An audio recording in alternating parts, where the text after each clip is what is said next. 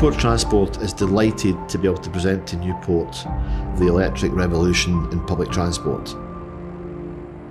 We are the first in Wales to run a fully electric vehicle, and now we have a fleet of 15 vehicles out there, 19% of our fleet requirement every day.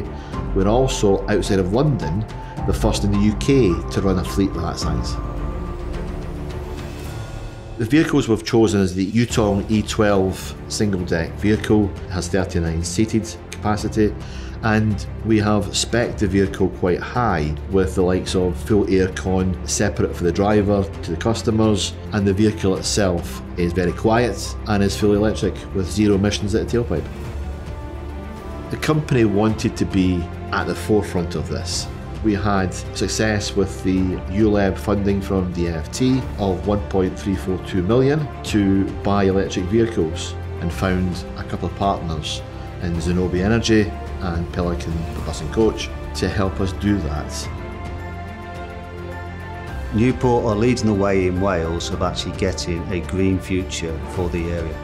Because with electric vehicles, people have been concerned about the range. We now have 422 kilowatt-hour batteries on that vehicle.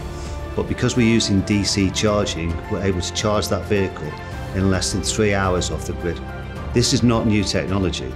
It's new technology to the UK, but it's tried, tested and proven in service.